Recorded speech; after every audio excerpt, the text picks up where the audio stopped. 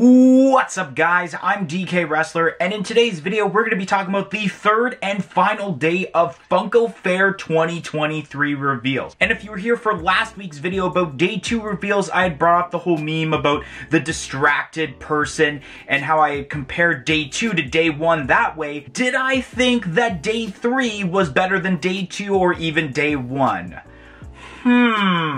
Unfortunately, I don't think so. I know that day 3 started off with a huge bang, but it kind of fell flat in my opinion throughout the day. But the thing that I will give day 3 is that I feel like all of the items that I'm actually going to be buying throughout the Funko Fair reveals all happened on day 3, which let's kick off talking about the first reveal being the Star Wars Return of the Jedi 40th anniversary set that had various common pops of 4-inch and deluxe and exclusive pops that are 4-inch and deluxe pops. And the common pops for the 4-inch pops are not too bad. Like the new unmasked Vader is pretty decent. I mean, we got the C-3PO, even though we've already had kind of like a deluxe form, I believe, in the past. The exclusives are pretty cool. I actually kind of got really excited seeing the new Max Rebo pop involved with the set being a Walmart exclusive. We have the Hot Topic Emperor Palpatine, that's pretty sweet. And with the deluxe pops, we got the new Jabba the Hutt, which is pretty sweet with Salacious B. Crumb.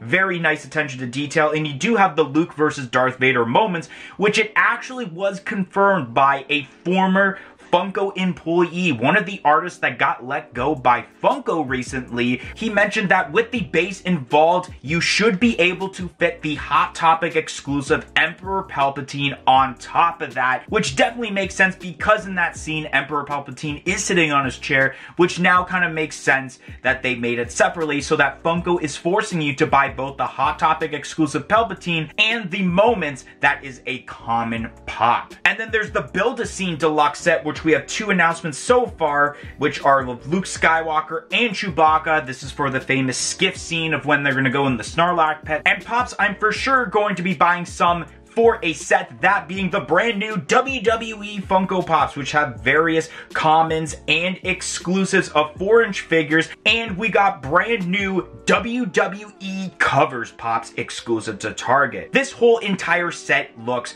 pretty decent, especially Mommy, which of course if you're not a wrestling fan you didn't get that mommy reference, but I will go into description about these one by one for the photos. So the first glam shot we have here, we have Bianca Belair, Ricky the Dragon Steamboat, and Rhea Ripley, aka Mommy. So the Bianca Belair is alright. It's the same exact molding from the previous one, except now what I've noticed with the 2 that we've gotten is that they were their WrestleMania attires. Could we have gotten a different women's wrestler, like let's say Lita having her first pop instead of a second Bianca Belair pop? I think so, but the first ever Ricky the Dragon Steamboat Funko Pop, it's long overdue. I really like how they pulled this off, especially with the little torch in his hand with the fire on it. And then Rhea Ripley, one of my favorite women's wrestlers in today's age of WWE, and I will 100% be getting this Funko Pop, and of course, Mommy. Then we got the 2 pops of Rocky Maivia, one being a common and the other being the metallic Funko Shop exclusive. I didn't necessarily think that we needed both of them. I think we should have just gotten one or the other. Either we just have a common and no metallic version, or just the metallic Funko Shop exclusive and no common. But a highlight of this glam shot is a pop of the American Nightmare Cody Rhodes, which I even mentioned in my wish list of pops for 2023. As terms to seeing some new WWE pops, I kind of figured that at some point we'd probably get an American Nightmare Cody Rhodes pop, and it's exactly how I imagine it. His attire from WrestleMania 38 when he returned, and I will 100% be buying this pop. We got the $1 Million Man Ted DiBiase, which I am a little iffy on this. I do like the idea of how both of them are diamond collection because of his outfit, and I kind of like the chase on this where it's kind of like the green money color.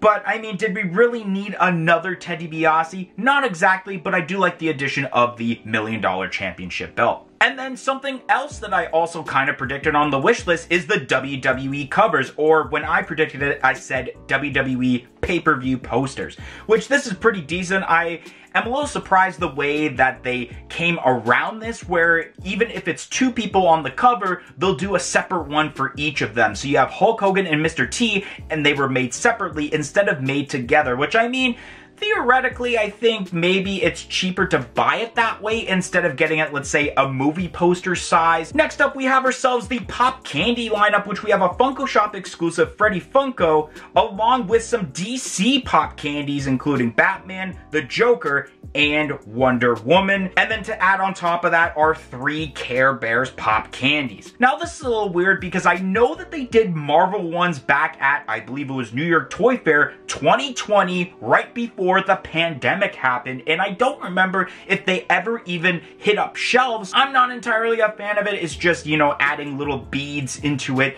to where it looks like candy. I don't think it's going to be edible. Next up, we have a glow-in-the-dark Wanda Maximoff that will be an Entertainment Earth exclusive from Doctor Strange in the Multiverse of Madness. It's funny because recently I was watching this movie in preparation for our MCU podcast that releases this week, and when rewatching this scene, I thought that'd be cool if Funko did a pop of this. And now here at day 3 of Funko Fair, they actually made the pop, and this actually looks pretty sweet. Whether it's in the glow-in-the-dark form or not, the detail involving the face and the glowing eyes, and especially the energy on her hands, looks awesome. So I'm actually glad that they made a pop of this for this movie, and I think it definitely is one of the better pops for Doctor Strange in the Multiverse of Madness. Speaking of, I guess, Wanda Maximoff in a way, we have the 5th of 12 pops for the Captain America Civil War set, and it's of Scarlet Witch. And it was kind of to be expected that we would get this because the last 2 weeks at Funko Fair, we've been getting pops for this set announced with Black Panther from day 1 and Black Widow from last week of day 2.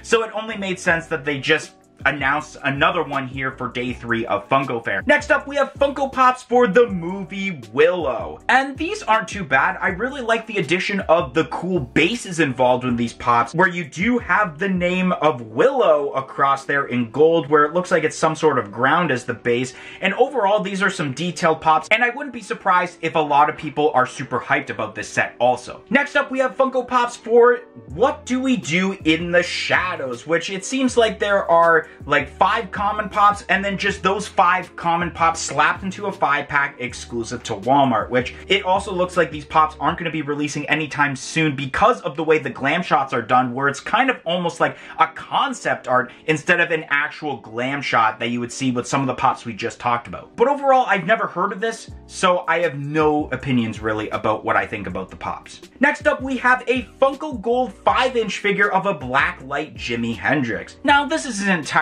too bad. I mean, there were some reveals that we were hoping that were going to get announced, but didn't. So when announcements like this happened, it was like, oh, really? This was a Funko Fair announcement? And I'm sure a lot of people are sick and tired of Funko doing a lot of the blacklight figures. And I believe if I'm not mistaken, though, this is the first Funko Gold blacklight figure, and it definitely makes sense for Jimi Hendrix. And the colorway does look pretty decent, but I don't know. I don't think I'm going to get this, considering that I don't have any Funko Golds, but who knows? Maybe MD might, because he does have some Funko Gold figures. Next up, we have a figure of Cyndi Lauper for the Pop Rocks lineup. Now, I know we've gotten a couple Cyndi Lauper pops already with a regular one and the pop albums, which both of them looked pretty decent, and now we have a singular one here announced, and you know what? It's still pretty decent, especially with the detail involved with the attire. Speaking of the Pop Rocks lineup, we have 2 versions of Cher, one being a regular one and the other being a Diamond Collection exclusive to Amazon. Now, I don't know too much about Cher,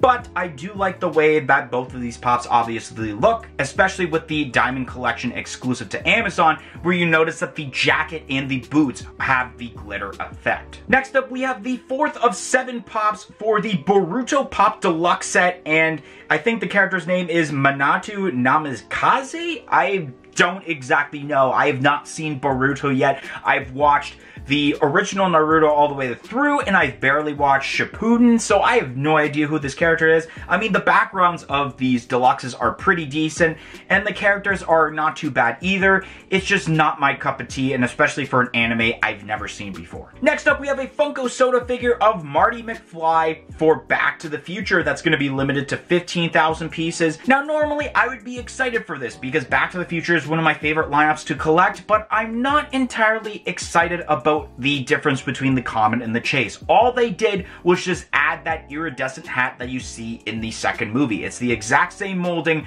where both the Comet and the Chase are holding the hoverboard to the side, and there's nothing really different, especially with the facial expression, except adding a hat on top. But I'm probably gonna get this soda regardless because I like Back to the Future. And the last reveal here for Funko Fair 2023 Day 3 reveals, that is the Dustin, Eddie, and Demo Bats Phase 3 Pop Deluxe moments from Stranger Things. Now, I remember hearing a little bit of a rumor about this a while back, and originally I thought it was going to be like a deluxe set where you piece them all together and it is the different phases. So for it to be one of these deluxe moments is, I mean, it's not bad, but it's not good either, because I hate when they're doing these deluxe moments and you're pretty much only getting 2 full-size characters, and then the other characters, in this case being the Demo Bats, being like these tiny, like, kind of popified, almost mystery mini-like figures involved with this is not really giving you a bang for your buck when they've created moments like, let's say,